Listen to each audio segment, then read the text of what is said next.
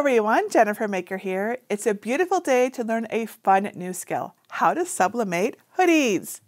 You might think they're just like sublimating a t-shirt, but there are some important differences when you're working on sweatshirts, especially if you want to decorate different spots, like the back, or the chest, or even an arm.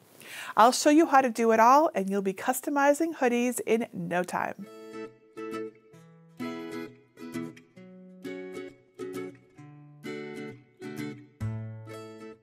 A hoodie can be the perfect thing on a chilly day or when you want to get extra comfy at home. And it can be even more comforting if the hoodie has exactly the design you want right on it. But if the perfect hoodie and design combination isn't out there, what can you do? Well, if you have sublimation equipment, you can add the design you want where you want it.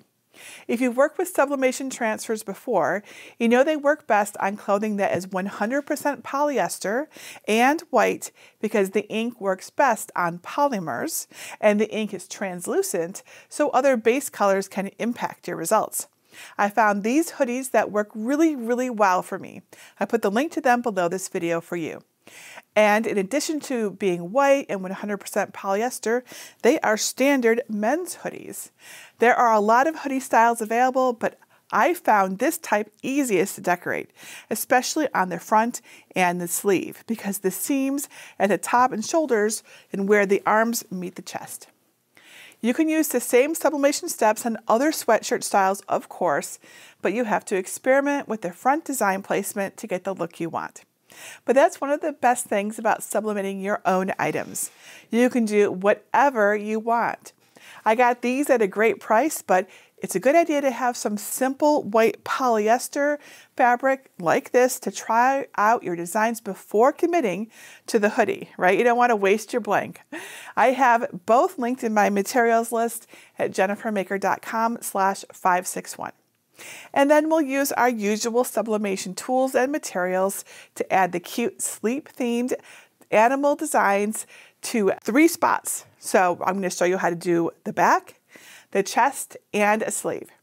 I'm going to use Google Docs to prepare the designs today and then print them with my sublimation printer using sublimation paper by Sub.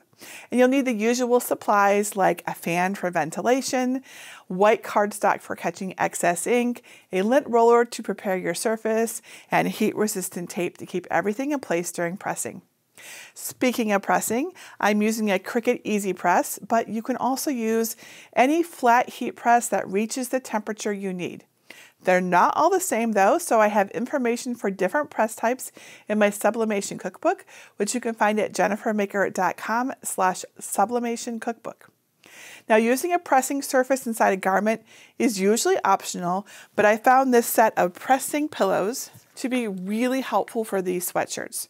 There are several sizes, so you can use the one that fits each design area best. They help elevate each area away from seams that could mess with your transfer and protect any other designs that you've already sublimated.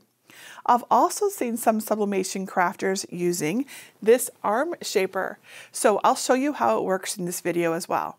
But I'll show you a super simple method that actually worked much better for me on the sleeves.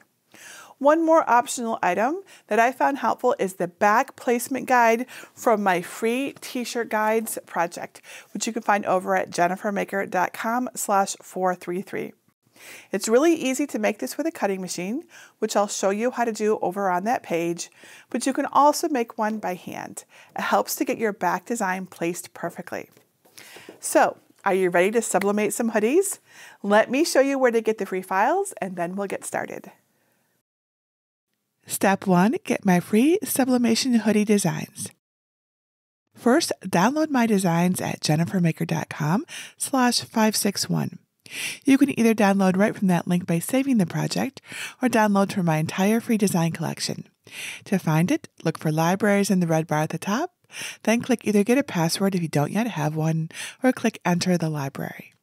Search the page for design number 561 and click the link to download the designs.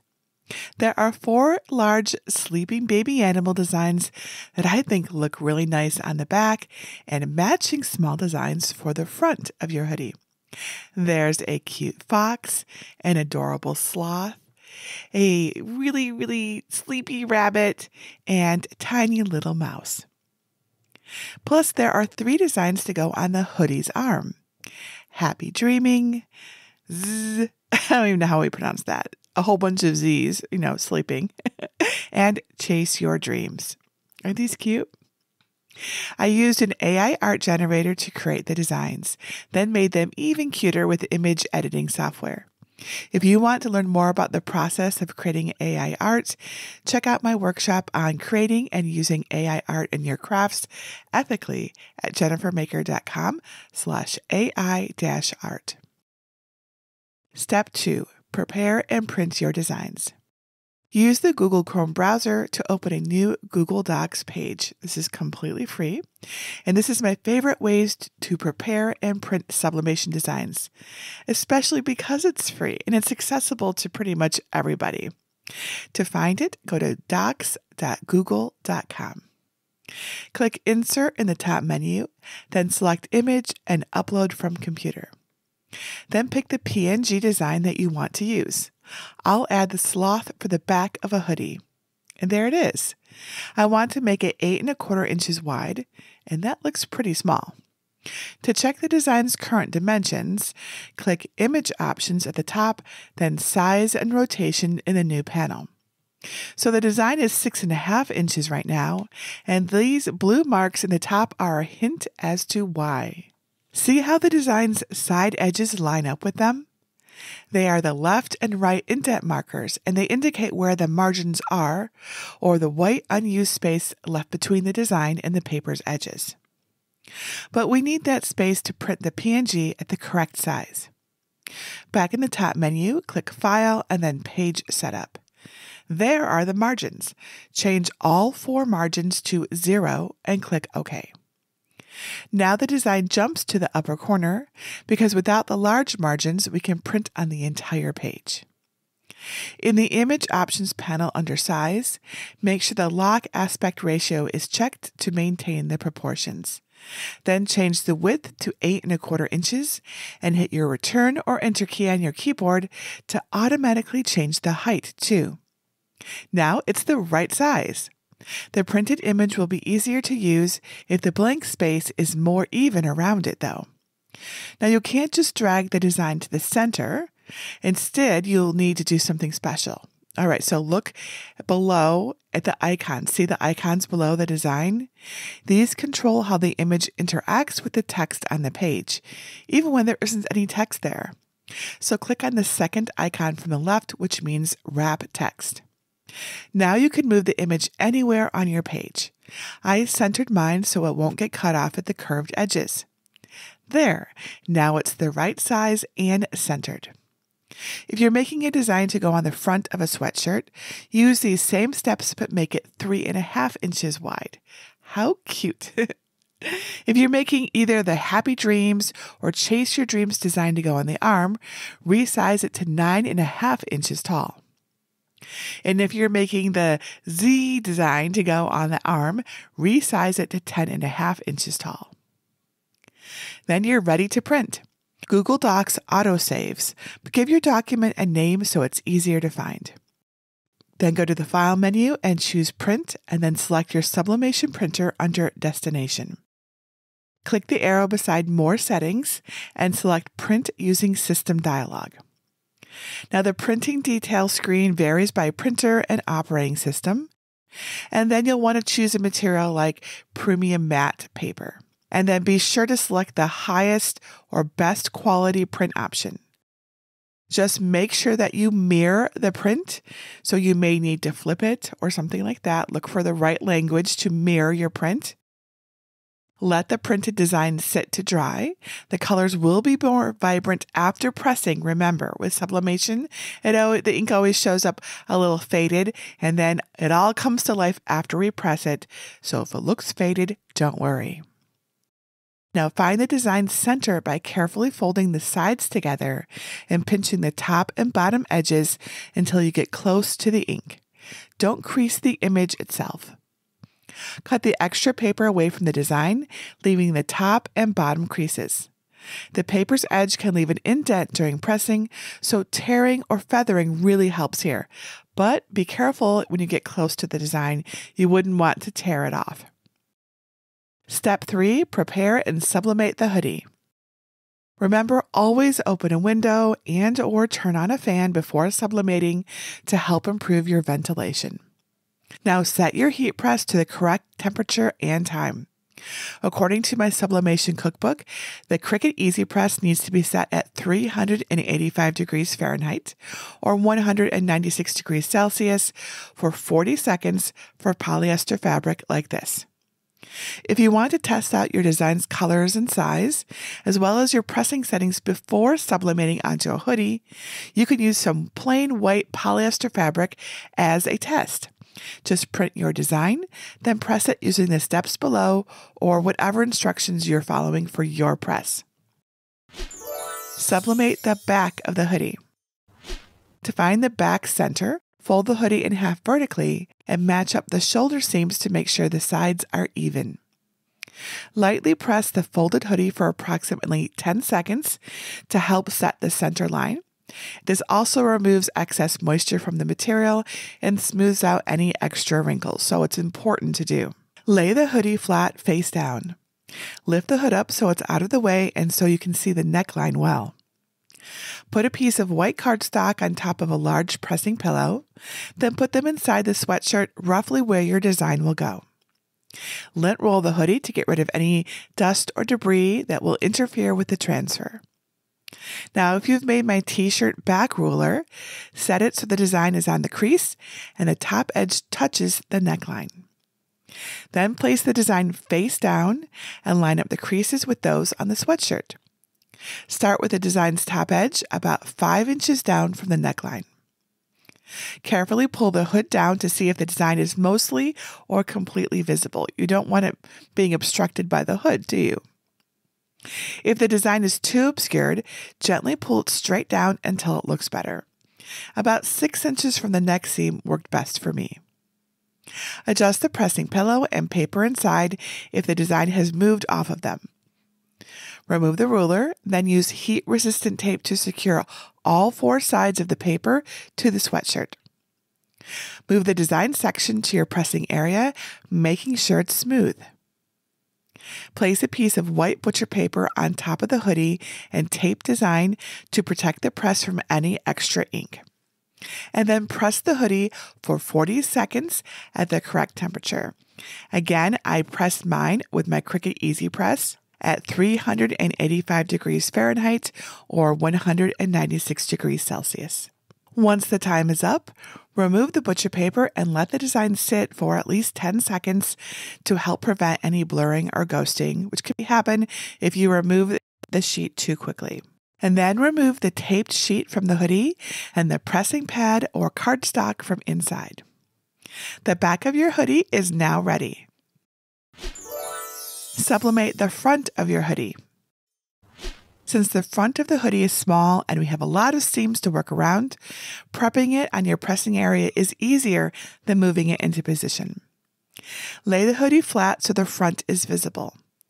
This is where you can see the standard style hoodie has really helpful seams, as long as you keep them aligned and out of the way during pressing. I'm using a pretty large pressing pillow to protect the design on the back from any extra heat, while bringing the pressing area higher than the seams. Put a piece of white cardstock on top of the pressing pillow and put them inside the sweatshirt under the design area. I'm decorating the upper left chest area. Make sure the seams are still aligned, but not on the pressing area because they'll make your surface bumpy. Lightly press the hoodie for 10 seconds to help remove excess moisture and any wrinkles. Plus, you can be sure the seams are out of the way. Lint roll the material to get rid of any debris, and we'll use a ruler and the seams to get the small design's placement right. Look through the design from the back and eyeball the center. This is where the seams are so helpful.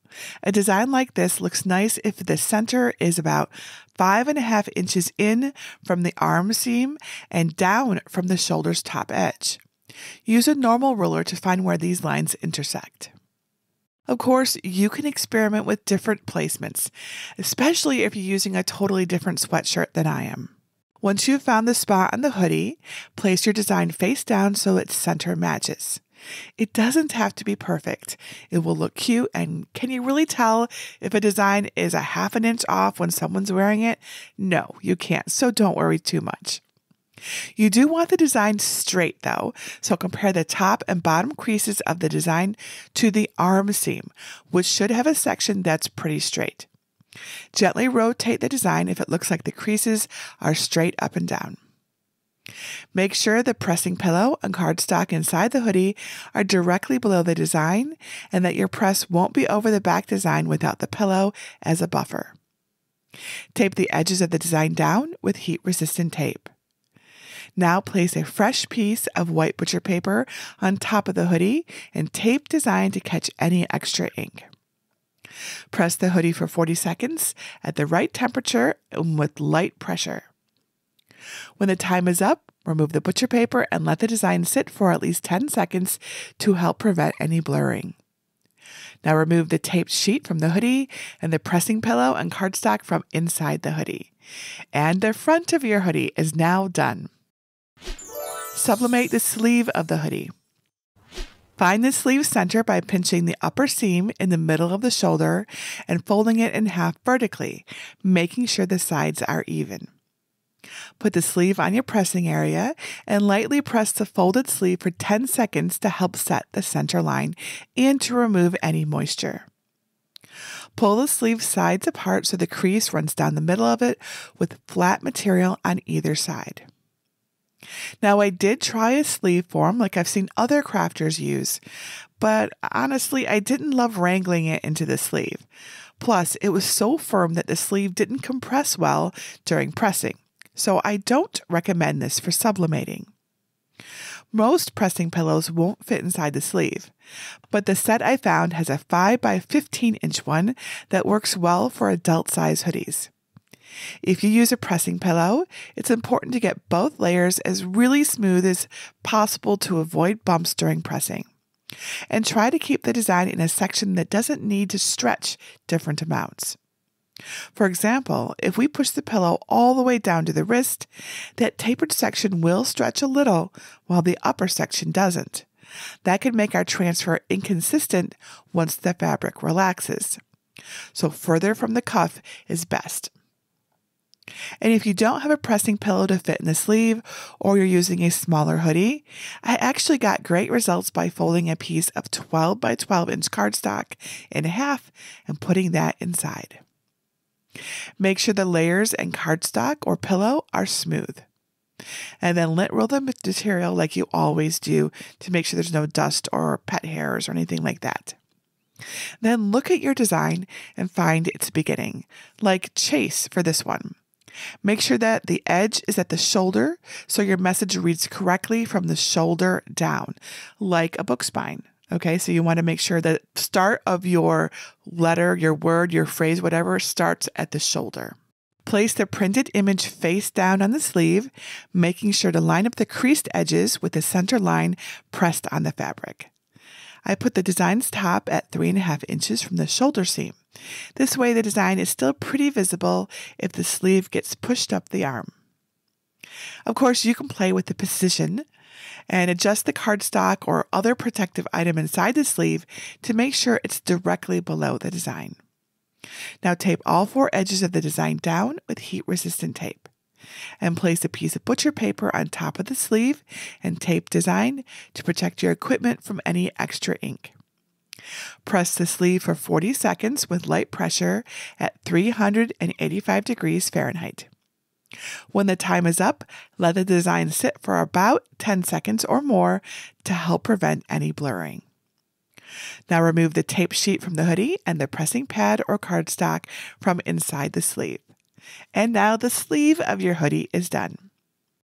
Step 4, show it off. And here is our adorable hoodie with designs on the back, the front, and the sleeve.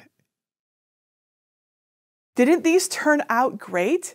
They'd make such cute gifts, especially if your favorite animal happens to be in my favorite designs here. But I'd love to see you create your own. Remember, I have a whole workshop on how to create these with AI art design, which is how we've made these. And you can get information on that over at JenniferMaker.com/AI art. And don't forget that you can experiment with different design placements now that you know how to use the seams to your advantage. I really like this placement with text above the pocket.